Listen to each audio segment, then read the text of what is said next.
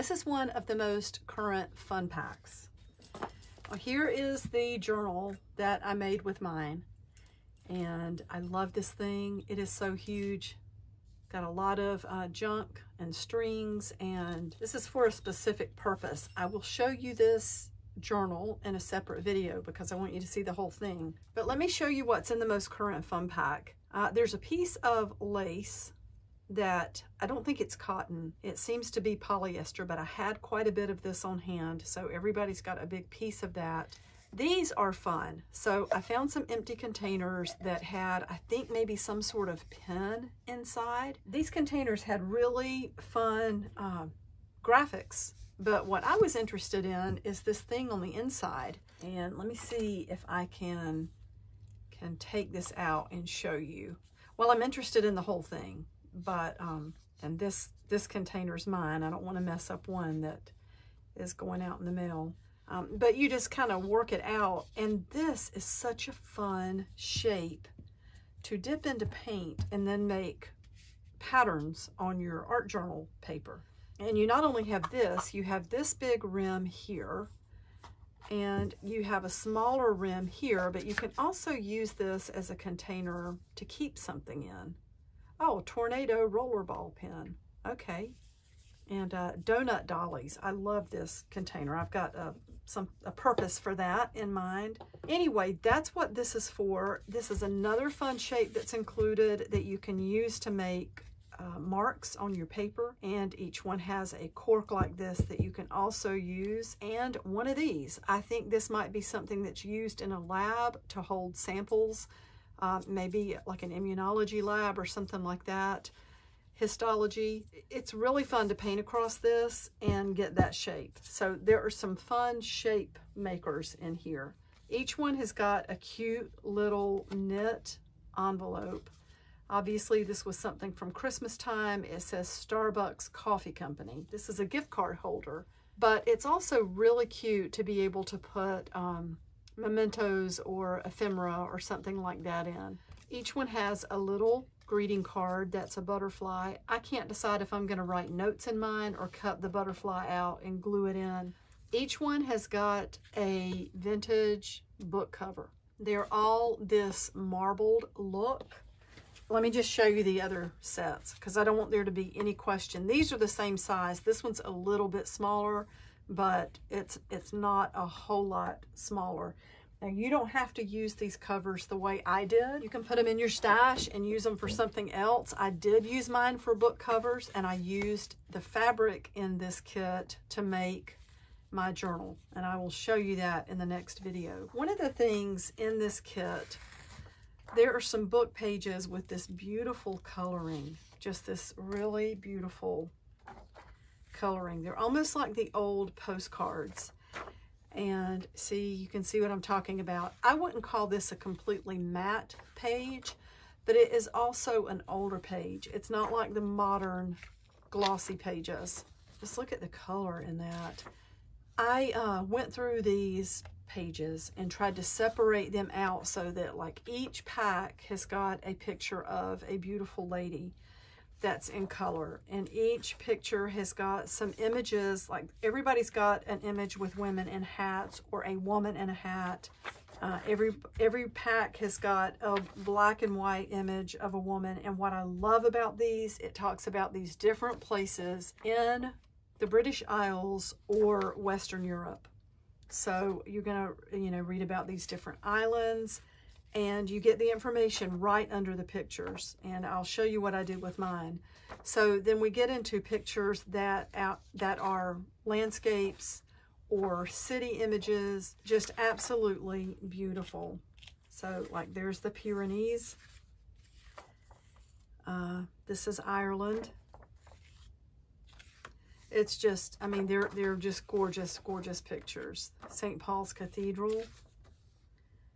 There's Edinburgh. And then I used a piece of this for the spine of my book. Each one has got a piece of this. I covered mine with fabric. I think you could probably fold this and crack it. I'm not going to try to do that because I don't want to mess this up. But it is nice once you glue it and cover it with fabric. Each one has got a piece of this like handmade paper sample. This one's got a little tear in the top, but it says rosemary and onion 50/50. And then each one has a page from, it was a larger art, like a poster that was probably a promotional thing because it's from a museum. And then we have a couple of pages from a book that are left so that you can use them just like they are, or you can tear them apart. Each one has a little cast off or cut off, whatever you want to call it, from this really pretty scrapbook paper that I used to make a couple of journals last week. And then each one has got some pieces from a music book. And these are older, but the paper is pretty sturdy. I like these. And then I love these. So let's see. I'm going to put this under here for a minute. You'll see why. So each one has just a few of these old music scores. They're pretty worn, and you know they're all going to be about the same. They're not the most perfect things, but you can still use them. Like this one's got Audrey Hepburn. Just really, really fun. And you might decide to cut out an image or just to use the whole thing. I use the whole thing to make book pages. Then each pack has got several pieces of this linen. And then these are all samples. So this is a different kind of fabric. I love that it still had the price, those little, they're like tags for price stickers, but it's got the color on it. And then we just have almost a complete fabric pack in these fun packs. All these little pieces that you can use to make pockets or to reinforce your pages. You can make tabs. These are fun because you have this sticker at the top. All of these are silk samples. And all of the pattern on these is Geller, but like the color here is kiwi. And then you have olive, larkspur, federal, hyacinth, pink, petal. That one doesn't have a sticker. There's copper, desert, sand, and lipstick. And then just more pieces of fabric. This is kind of a large piece.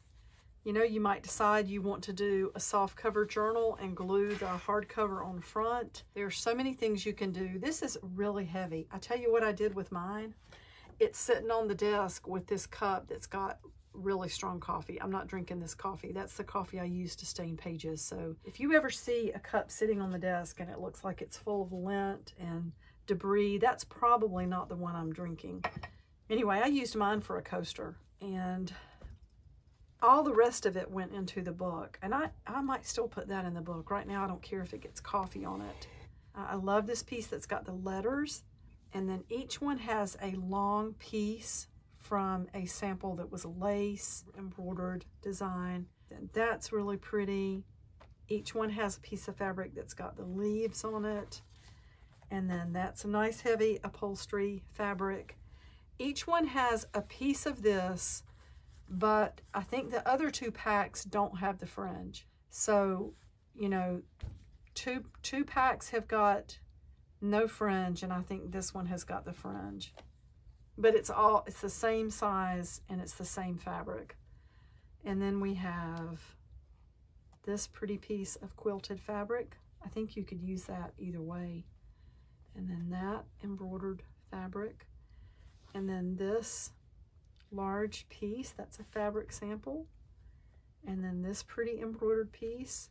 And then we have some smaller pieces. And I love this. This is like a faux leather. Feels like some sort of vinyl. And we have this. We have this little lace piece. And this larger piece, it feels like a really heavy linen. And we have these couple of fun pieces. Then we have paper. You have, I think, 10 pages of this. It's a nice weight paper. So 10 pages of that. And then we have a few pages of this white. It's close to, it's a heavyweight paper. It's not quite cardstock. but it's a heavyweight paper. And then we have a few pieces of this stationery with the cherubs or angels. I know they're two different creatures, but sometimes it's hard to tell in artwork. And then these really bright, fun pages from a book that just had these pretty shelves. This was all about pubs. And, you know, you can use these for book pages. You can just cut parts of these out to decorate with. And you can see, I love this look. The stuff everywhere. And that's why I put that at the back, because that's one of those. So that's the whole pack. And I only have 3 of these. I did save one for myself because I'm going to be going on a trip and I want to take a really large, chunky journal with me to be able to glue artwork into and glue ephemera into and write in journal entries with my Sharpie pens. I'm just going to write right on top of things that are already in the book. So it's going to make a really good junk journal / travel book. But these are available. I will put a link on my blog, and I'll be back to show you that journal that I made. Okay, bye for now.